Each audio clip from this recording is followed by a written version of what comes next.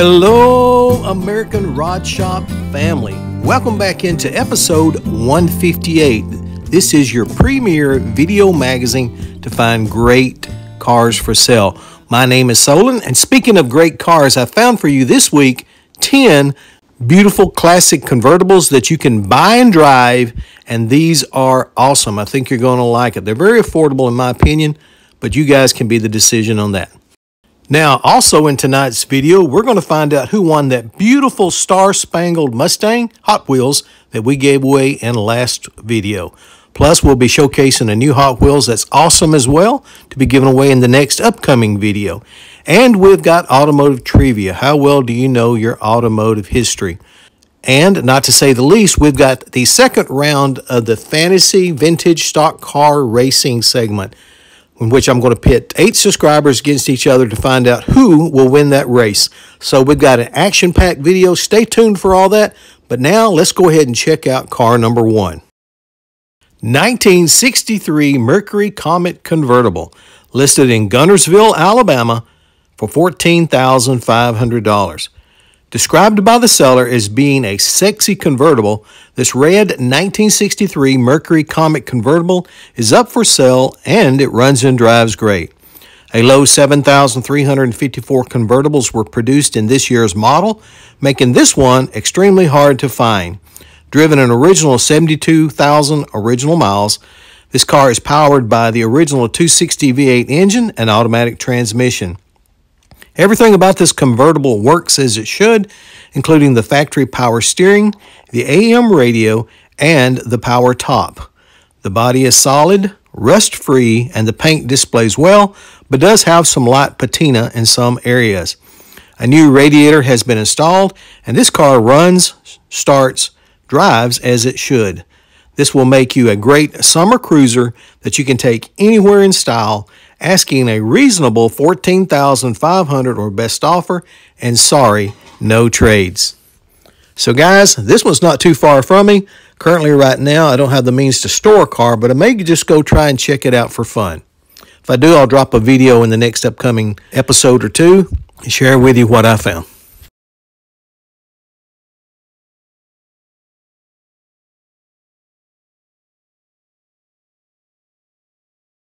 Now, if you're interested in checking on any of these cars that are up for sale in this video, then all you have to do is go over to this video's description, click on the word more, and when it expands downward, find the car you're looking for, and click on the link underneath that, and it'll take you straight to the ad where the car is at for sale. Unless the car is already sold, then no ad will pop up. Number 2, 1965 Chevrolet Corvair, listed in Columbia, Tennessee for $8,800. Up for sale is this very nice blue 1965 Chevrolet Corvair convertible that runs and drives great. This is an all-original, unmolested convertible that has had only 80,000 original miles put on it. Powered by the original engine and automatic transmission, this is a sweet little fun cruiser to have to drive this summer. The original black interior still looks incredible for its age, and the blue paint displays well on a solid and rust-free body. All glass, chrome, and electrical items work well. The seller's asking a low $8,800 for this car, and it should not last long at that price. So guys, tell me what you think about this Corvair. I think it's pretty sweet, and I think it's at a great price as well. Now, if you enjoy these videos, please like, subscribe, and share. And don't forget to turn on that notification bell. You want to be one of the first ones to get notified when these videos drop so that you'll have the earliest chance possible to try and check out these cars that are up for sale. Now, number 3 is an oldie but a goodie. 1917 Ford Model T, listed in Spencer, Indiana for $9,900. Up for sale at a very affordable price is this rare black 1917 Ford Model T Touring that runs and drives great. The original engine was rebuilt about 7 years ago and has been driven about 500 miles since the rebuild, and coupled up to the original manual transmission, it all runs smoothly. The top speed on this is consistently around 35 miles per hour. The original black paint still displays nicely, and several new items have been added or repaired, such as a new starter, a new soft top, and new tires. The original black interior was recovered a few years back and still looks good.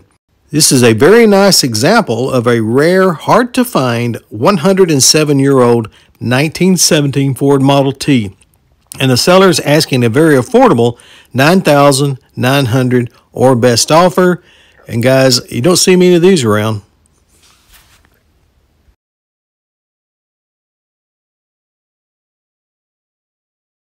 All right, let's pause and do some automotive trivia. How well do you know your automotive history?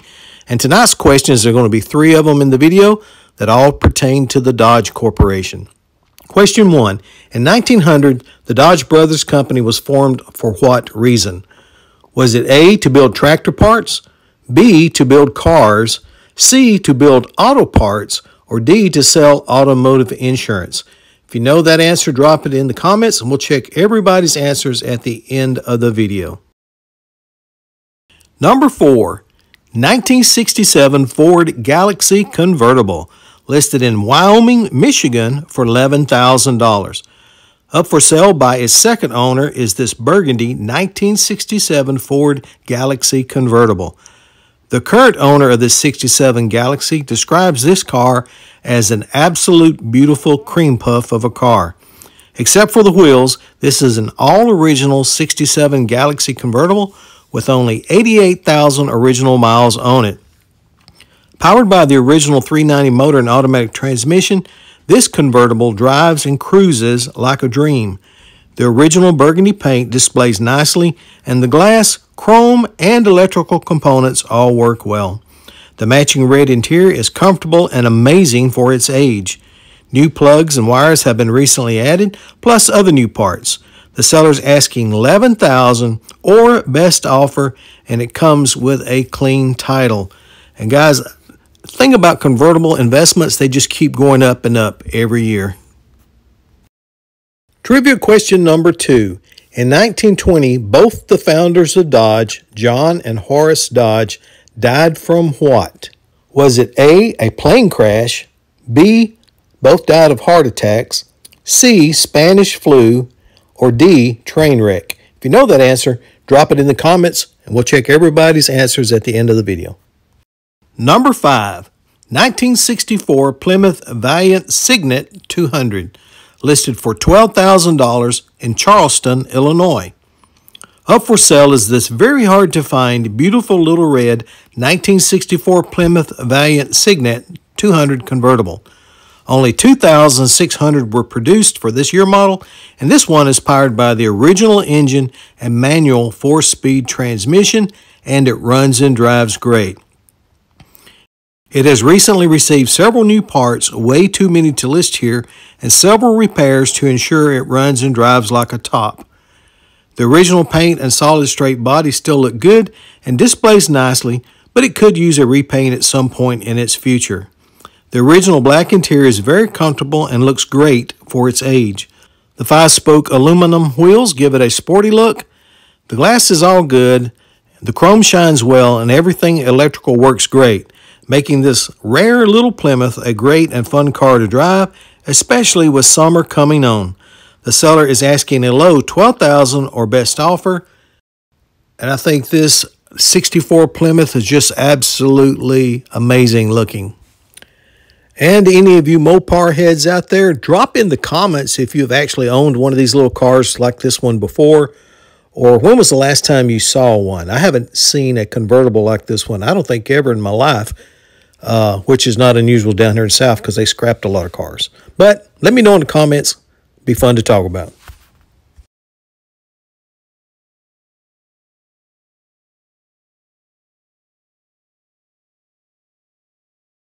Now, if you're looking for a really good gift item for somebody that enjoys watching this show, or you just like to support this channel, all you have to do is go over to the American Rod Shop store.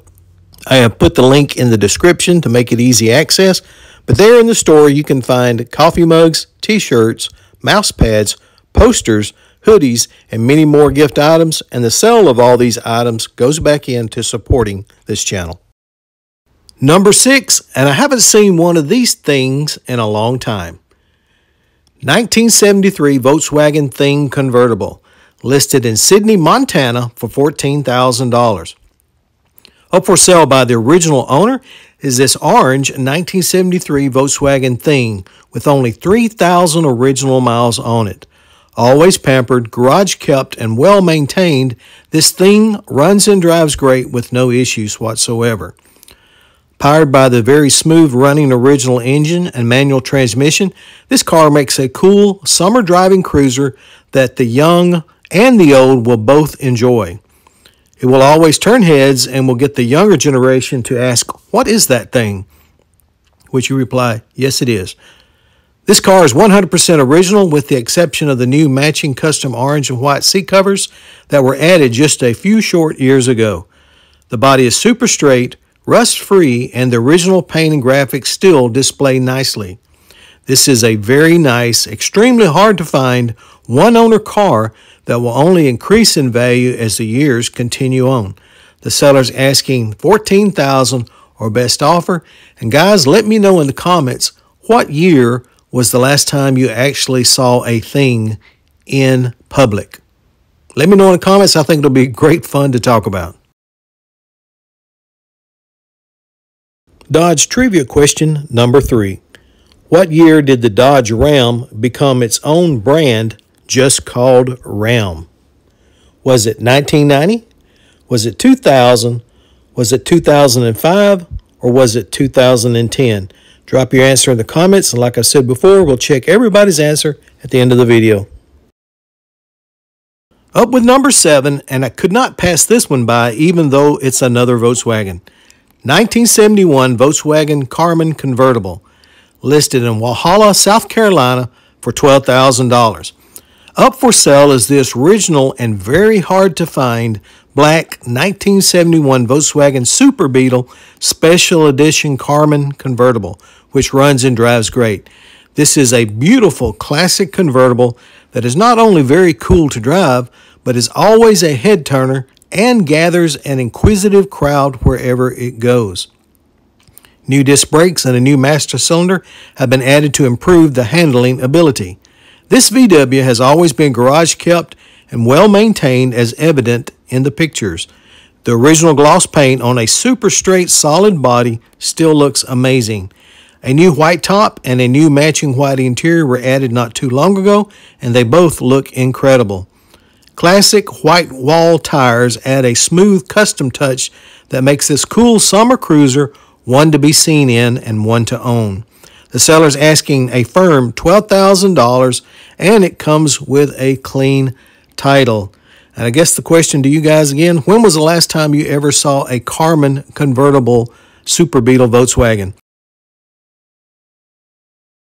Number 8, 1972 Ford Mustang Convertible, listed in Lubbock, Texas for $22,500. Up for sale by the third owner is this beautiful red 1972 Mustang Convertible with just 25,821 original miles on it. Powered by the original factory ordered 351 Cleveland with a 4-barrel carburetor coupled up to the original automatic transmission, this topless cruiser runs great. Factory heat and air conditioning, plus a beautiful tan interior all rounds out this package nicely. New tires and a Posi-Track rear end make handling great, and an installed Bluetooth radio makes it a joy to drive. Garage kept, well maintained, it does require some minor TLC to make it more outstanding, such as some minor dings in the door on the driver's side and minor paint chipping on the passenger front quarter panel. The racing mirrors need replacing, and there is some unknown minor electrical drain on the battery, but overall, an affordable asking price of $22,000 or best offer for this nice Mustang. And I just love this Mustang's body design and how it's built. It just looks super awesome from a side view. Guys, tell me what you think about it in the comments. Now, if you don't find your dream car in this video, check out our last 2 videos that we posted, like this one, and then also check out this one. Still a lot of great cars for sale in those videos, and who knows, you just might find your dream car in one of those. Number 9, 1960 Lincoln Continental Convertible, listed in Salt Lake City, Utah for $17,500. With just over 100,000 miles on it, up for sale is a very rare light blue 1960 Lincoln Continental Convertible with only 2,044 units produced in 1960 and not many still around. This is a true survivor car that still runs and drives great. This is a solid rust-free, dent-free original classic car that has been in a family collection for over 30 years. Always garaged, well-maintained, pampered, and loved by the owner, it is just now being offered for sale for the first time in 30 years. This is a 100% unmolested original car that will turn heads wherever you want to take it. The paint, the glass, the original interior all look amazing and displays well. The original motor, transmission, and electrical system all work good, but the power convertible top is currently not working and will need the pumps on it replaced. The seller is asking for an affordable $17,500 or best offer for this great summer cruiser. And guys, the Lincoln Continentals have always been incredible looking cars, and this convertible is no exception.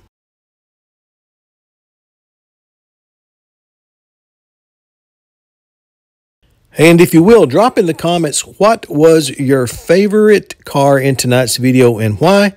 I always enjoy reading everybody's comments, and it'll be fun to talk about.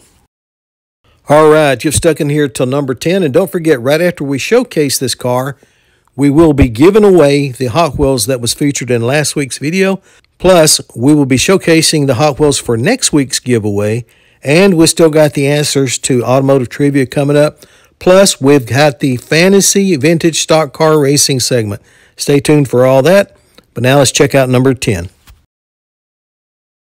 1966 Mercury Meteor Montcalm Convertible, listed in Meaford, Ontario for $19,500. Up for sale is an extremely rare baby blue 1966 Mercury Meteor Montcalm Convertible that is only one of only 514 made and sold exclusively in Canada alone, and it runs and drives like a dream. Not many have survived the harsh northern climate, making this a true rare find for the lucky buyer. This one overall is in very good condition, with the top in excellent condition as well. This is an all-numbers matching car powered by the original 289 motor and automatic transmission, making this ride still good on fuel and still having lots of power. This car has a low 29,200 original miles, and you can tell it has been well maintained and garage kept by just the way it looks. No restoration is needed here, just someone to love it and own this fantastic summer cruiser. It is ready to show or go, asking a reasonable $19,000 US or best offer. Included are the rare fender skirts and all of the original paperwork. And guys, here is another one I have never literally laid eyes on in public before. Tell me, have you ever seen one? I think it's quite rare. Okay, let's pause right here and give away that beautiful little Hot Wheels Mustang car that's painted red, white, and blue. And we'll go over to raffledash.com. We're going to put in the URL code and hit select a comment. And the winner is Brenda Kramer, 6351. Brenda Kramer, 6351. Congratulations, Brenda. You've got approximately 7 days to contact me at AmericanRodShop@yahoo.com, and I'll give you details on how to claim your prize.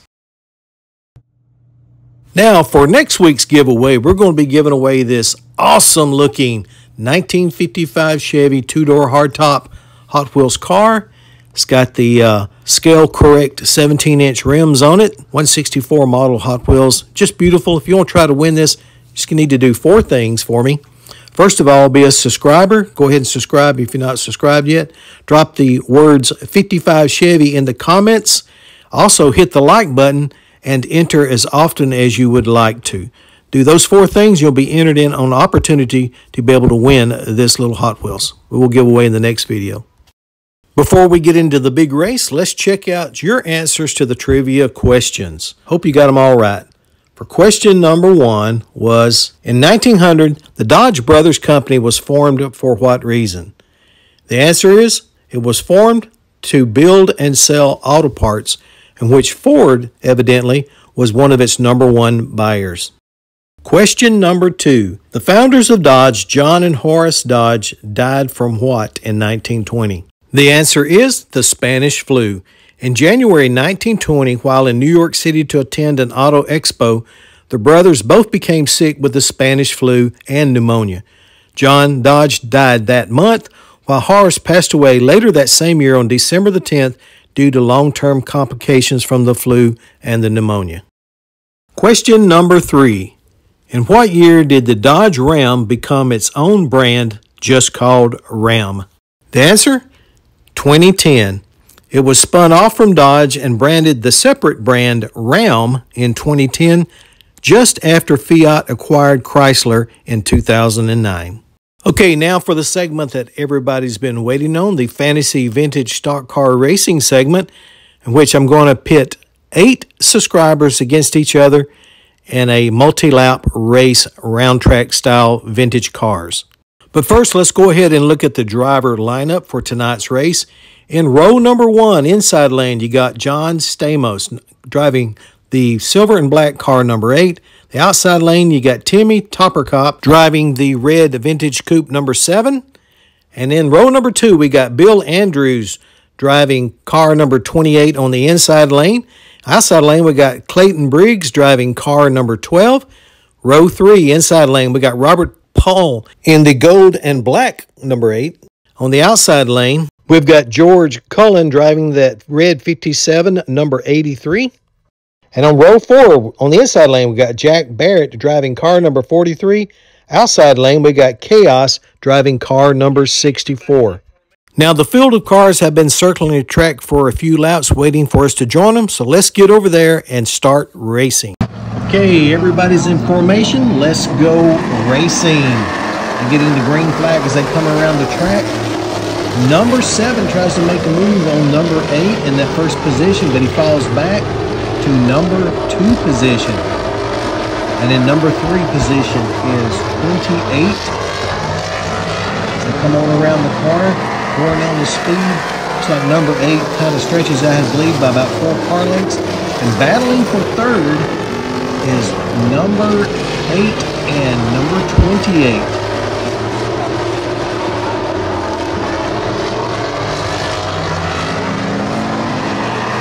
Rounding the curve again, we still got number 8 out front, followed by number 7.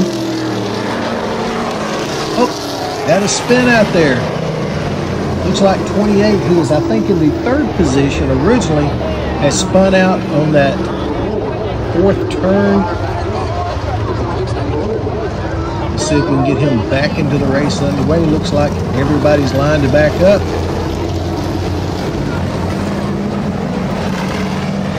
Now taking the lead on this start off will be number 8 still in the 1st position, number 7 in the 2nd position.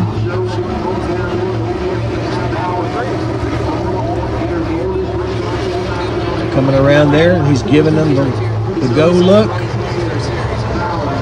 He's going to turn them loose on this lap with the green flag, and they're back to racing again.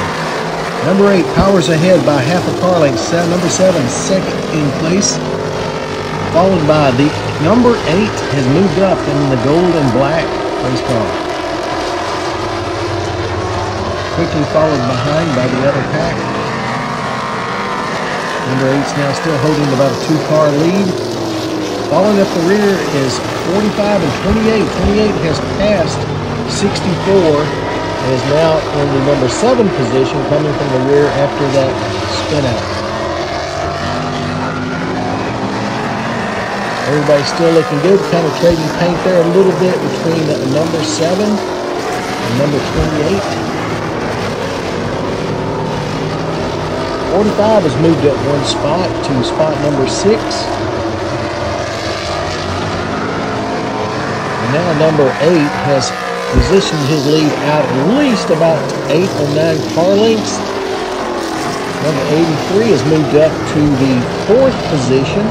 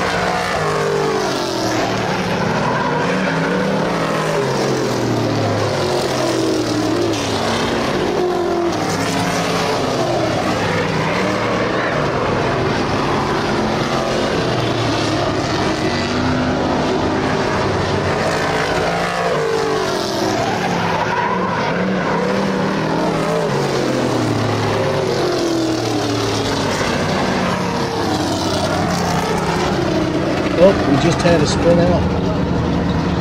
Right hand side of this lane out of the picture. I think it was car 83 that spun out. He's going to give him the caution flag as it comes out. That's going to cause them to all get bunched back up together. There's no telling who's going to win this race. I think under the caution flag, it's going to take away one more lap, which means they should have only 2 laps to go, counting the start back to racing lap and then the final lap with a white flag. Everybody's bunching back together. It's looking good.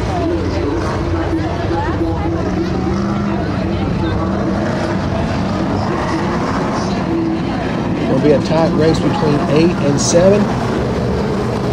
He's going to tell them going around one more time, get themselves back in order. There you got number 8 in first place, number 7 in second, and the gold and black number 8 has moved up all the way from the 5th position, now challenging number 7 for the 2nd spot. You got car number 12 still holding that 4th position, and car number 83 has moved up 1 notch to the 5th position. They're looking good. He's giving them the white flag, and they're off and racing again.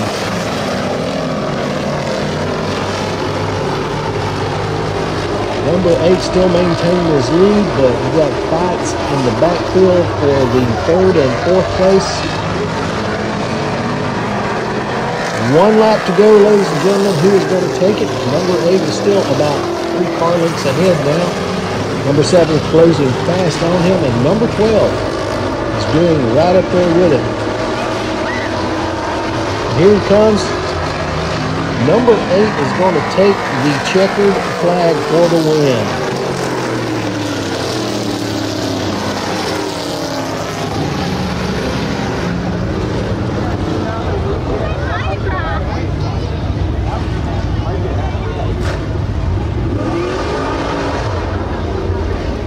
And there is your winner, John Stamos, driving that silver and black, and I think that was probably a Chevelle number 8 car to the win.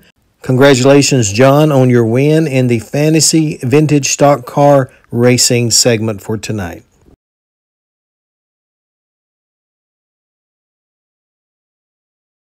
And there you have it, ladies and gentlemen, and hopefully next week we'll be doing a 10-car race that all goes through okay.